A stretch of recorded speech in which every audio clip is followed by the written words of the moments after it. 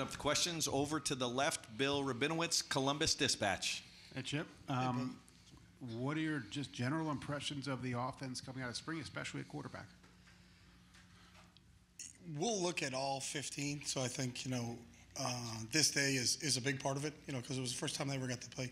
Some of those guys ever got to play in front of a crowd. And it was an amazing crowd. You get 80,000 for a spring game. You could see some of the young guys kind of looking around like, wow, this is different than the indoor. But that's what they have to get ready to play in. So we got better from practice 1 to practice 15. It's still an evaluation through the whole process, but it's not something, and the players know too, that we're not making a decision walking off the field today saying, hey, this is the direction that we're going in. We'll be very authentic and look through everything and make sure that we get a really good feel for what it all looks like, and then who will best move this offense. That's what our decision is going to be based on. You feel good about the quarterback situation right now? I do. I think we got a lot of guys there. That part's tough, I think, because there's guys that deserve reps, and they're all competing for it. So, sometimes you'd like to be, sometimes when you had a guy who was an initial starter, well, he's going to get the bulk of the reps to get him better. But they capitalized on it, and we really rolled them. If you were at some of our spring practices, you're watching all those guys rotate in, rotate out. And as we talk about all the time, the old adage is don't count your reps, make your reps count. And we'll put it all together and really come up with, which guy do we really feel is going to help us move this offensively. Over to the far right, Bill Landis, the podcast, Kings of the North. Hey, Chip. You said when we first talked to you that the basis of a lot of your success running the football is just kind of figuring out what your guys do best and then leading into that. Over 15 practices now, how good of a feel do you think you have for that? And then what do the next few months look like as you try to piece that all together? Really good question. It's interesting because the one thing that I think sometimes makes it tough in an evaluation is what a good front we went against. So for 15 practices, those guys on the other side of the ball were a pain. Jack and JT and Tyleek and those guys. But I know come fall, there's not going to be anybody more happy that we have those guys on the defensive side of the ball because of what they can do. So I still think we'll have to really evaluate that, what we're good at, what we're not, what we got to get better at, and what we got to work on. But I think the work we got against such a quality defense was really key for us. Over to the far left, Nathan Baird, Cleveland.com. So a year ago at this time, it came out of the spring with still a lot of question marks about the offensive line. And even, I guess, last season came out with question marks. How have you seen that progress in the time that you've been here? And what's your confidence level that offensive line is going to allow this offense to do everything it wants to do this fall? Yeah, I've been here a short amount of time, so I didn't know. I really don't have anything to compare it to, so I kind of tabula rasa, come in with a blank slate and just observe it. I think we're really athletic. I think Donnie and Seth and those guys inside are really smart and really intelligent. They allow you to be able to make adjustments in game. Just talking football with some of those guys, it's like, wow, these guys are wired the right way. And a lot of those guys have played a lot of football, so they can bank on their experience there. I think we've got about 4 guys that have played significant amount of snaps, and we got to make sure we can find out who the 5th guy is. But that's similar to where the quarterback spot is, I think. And I also think in the offensive line, you're not going to play a 16, 17-game season and just play with 5 guys. You really have to develop your depth there. There's got to be a number 2 center that's going to play a lot of football. There's going to be a number 2 guard, whether it's on either side of the ball. There's going to be a 3rd tackle. I think you're going to get tested, especially with in this new playoff format. You really have to think that way. So, you're not looking for 5 starters. You're really looking for 10 starters because you're going to have to probably play 10 guys when you get through a 16, 17-game season. Over to the right, Austin Ward, the podcast. Chip, I think it was the first play of the game, the T formation, and then the reverse, spin move with Will Howard under. What's the inspiration for that package and that sort of wrinkle with the quarterback? Mr. Hayes. He has there's a looming figure around this whole program. We get to go to work every day in the Woody Hayes Athletic Center, so it was good enough for Woody. We're going to steal it. We're going to do it. We ran some last year. I think we took 21 snaps at UCLA and T. It's been a short yardage formation for us, and we've done some different things with it. But I think our players had a lot of fun, practicing that and doing some different things. So it's a small part of our offense. We will not be in the T 21 times in one game, but we may get it in some short yardage situations. And I think it's come back. There's a lot of schools right now that are starting to do that. It's really just you're trying to.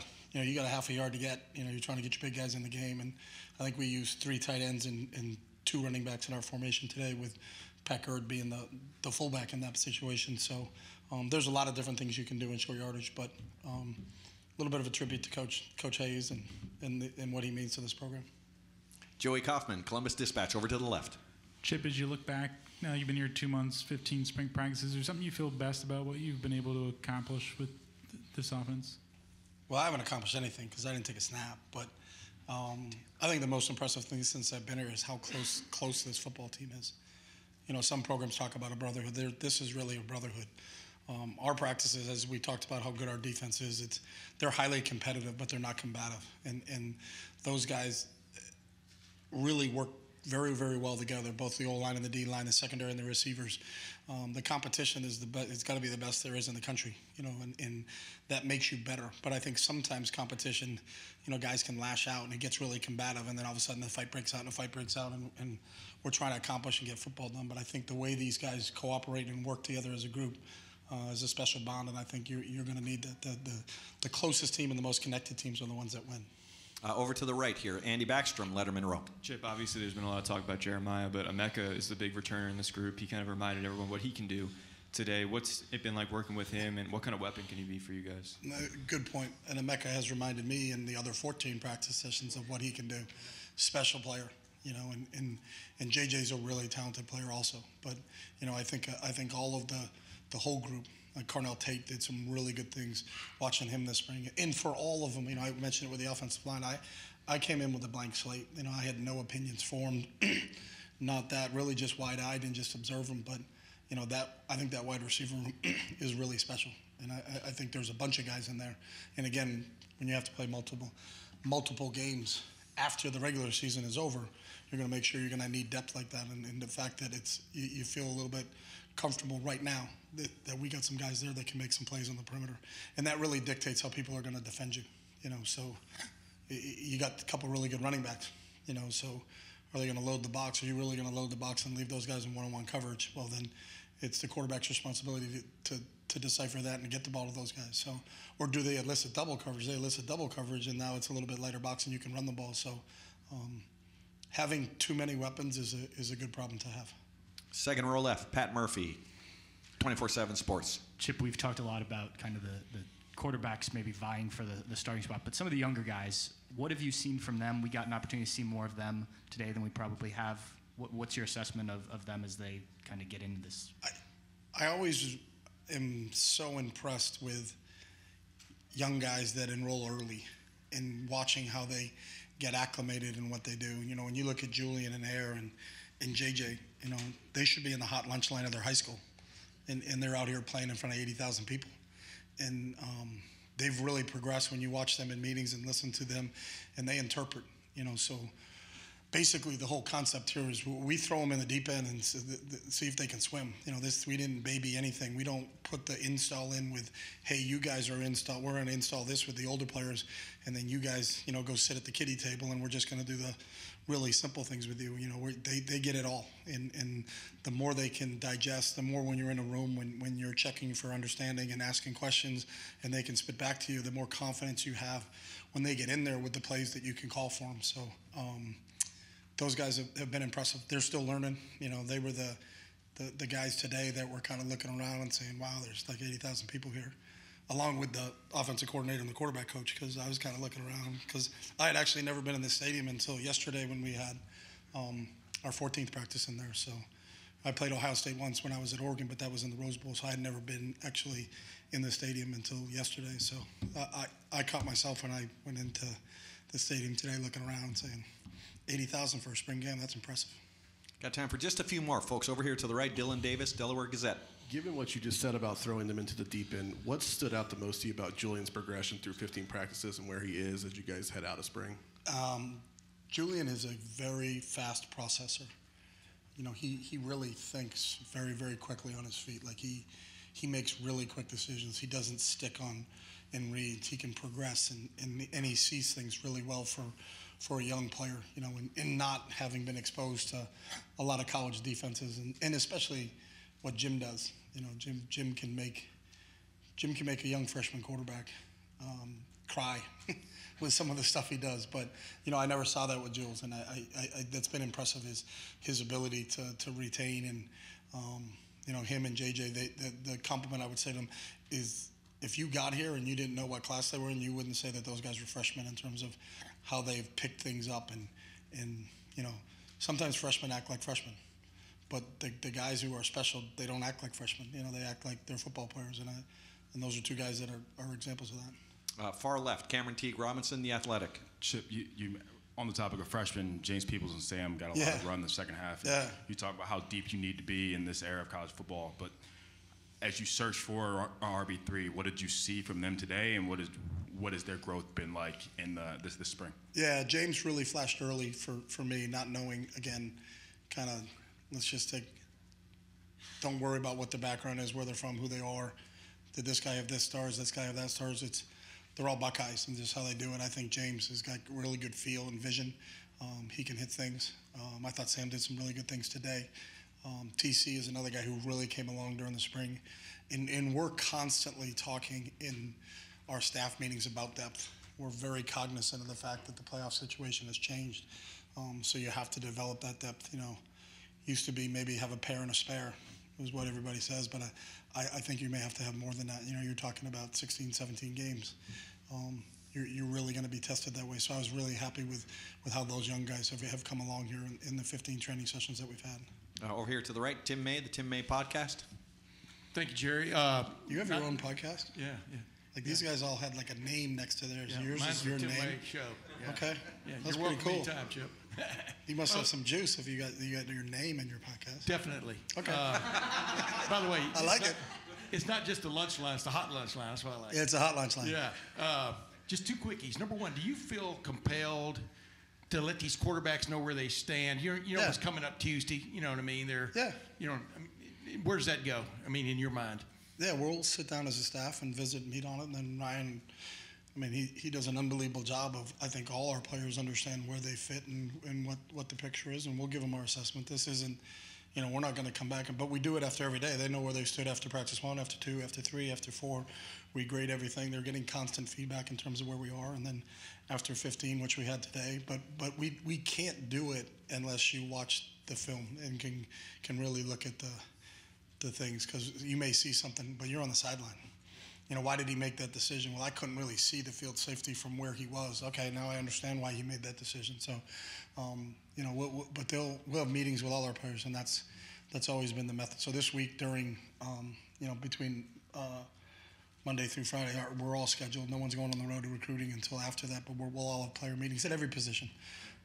Offensive line, defensive line, linebackers, safeties, everybody's going to sit down with their position coaches and know where they fit and where we see them. But do you feel a pressure with the transfer portal looming? I mean, you've been a head coach for a long time. I mean, is that on your mind that Tuesday? Yeah, I think can alter what you we're got? all aware of it. And I'm 100%. And I don't think it's pressure, but I think you just open lines of communication and everybody knows, what your evaluation was through the training sessions that we have.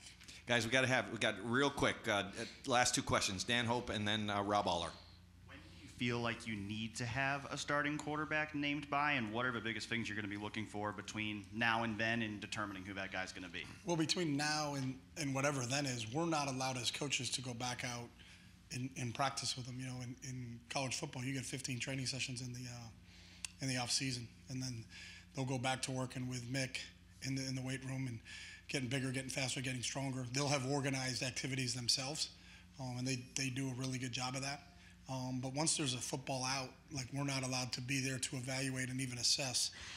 So they're really, from a football standpoint, are on their own until August. So you always want to do it earlier. But I also believe every time I've been involved in this is that it kind of happens organically and authentically, because the players know. And if you say, hey, we decided we're going to be with Joe, and they all think it's Tim, they know. They're in the locker room with him every day. Players understand, who they feel is the guy, and most of the time the decision is very obvious, when you just say, hey, this is where we are with it, but there's that timetable thing. I can't give you an exact timetable on that. So, Rob? Chip, you talked about Julian, but typically in your experience, you've done it, again, like Tim said, a long time. How long does it take for the game to slow down for a young QB? I think it depends on the individual. You know, I've had some kids where early, you know, you were like, wow. Marcus Mariota was like that. I remember vividly second practice, and he got to the fifth read in the progression and threw it out here, and it was a big gain. And I asked him why. I do that all. I asked why because I just want to understand it. And I said, why did you do that? And he goes, I don't know what we call that defense, but there was like a lot of guys over there, and it didn't seem like there was anybody over there. But for him to process it that fast, and he was right. And he came back the other day, and that was cover 6 the other day, Coach. I learned what you guys call the coverages. But it all happens differently. I've got guys that for 2 years seem like they're just, you know, they're really struggling, and then the light bulb goes off, and you go, whoa, like they got it. So everybody has different learning styles. You know, our job in the evaluation process is to identify those learning styles. So, you know, are they a cognitive learner? Are they an auditory learner? You know, do they learn by feel? Is it more a feel guy? You know, a more film guy? You know, it's all different, and I think we have to keep poking and prodding. And for us as coaches, that's the challenge too: is what is their best learning style, and how can we convey it? Because education basically is just a transportation of knowledge. But it really doesn't matter what I know or what Ryan knows. It matters what they know. So that's always kind of what we're working on and studying and thinking about, and kind of where we are and how much can they handle, and then how much is too much. You know, because this may be a great play. I agree 100%. But if he doesn't feel it's a good play, then why is it in? You know what I mean? And that's this whole feeling out process that they're learning us and we're learning them. So offenses have identities. So do coaches, really. Mm-hmm. Running quarterbacks, is that something you've always sort of leaned toward, or is it year by year, case by case? What advantages do you like about? Because all your guys can run a little bit. Yeah, I think a running quarterback causes problems for a defense. So when plays break down, the unscheduled plays, you know, if you just go back to the recent Super Bowl, on that last drive, the 2 big plays were Mahomes' run. But Patrick Mahomes is not a runner. Andy's not calling design quarterback runs for Pat. But when the defense matches up and plays 2-man and turns their back to the quarterback, well, maybe the best decision is to take off. You know, the second one he took off, I'm like, he may score. You know, a lot of guys go and they want a hook slide. You know, and there's times where you have to understand, if you do have a running quarterback, and we talk about the best ability is availability. You know, you're not lowering your shoulder and taking people on, but we are always looking for quarterbacks that have the ability to run. We're not looking for running backs that can throw. You know, so you're not going to see us 20 times a game we're running the quarterback. There are people that run it offensive styles and are really successful with it, but with this group we have right now, that's not. Now, they can hurt you with the feet. Will did it when he was at K-State. You know, obviously, Devin took off a couple times today. Air took off a couple times today. Lincoln's a really, really good athlete. Julian can run, but, you know, we're not calling design quarterback runs. You know, you're not going to see, you know, a tremendous amount of respect for Coach Hayes and the legacy that he left here. The straight T is about as far as we go. We are not going single wing. So we are not going to snap it and run quarterback ISO and quarterback power. So, but it's another weapon, you know, and if it also keeps defenses honest. You know, if your defensive end is going to continue to bend, then the quarterback pulls it and he's on the edge and he's gaining first downs, well, then the defensive end has to stay outside and contain the quarterback. Well, then we can run the ball out and hand the ball off. Sometimes in our running game, our quarterback really is a blocker. He's responsible for a defender. If the defender is cheating and fitting in on the run, well, then his responsibility is to make the defense be honest. And that's really, Air did that a couple times today. And we had a block, the safety was sticking his face in there, so Air took off around the edge. What happens the next play? The defense is wider. Then what do we get to do? We get a chance to hand the ball off to the running back. Great. Coach, thank you so much for your time, and thank you for being a Buckeye. All right, thanks. Appreciate it. Great job. Thank you. I just got to go.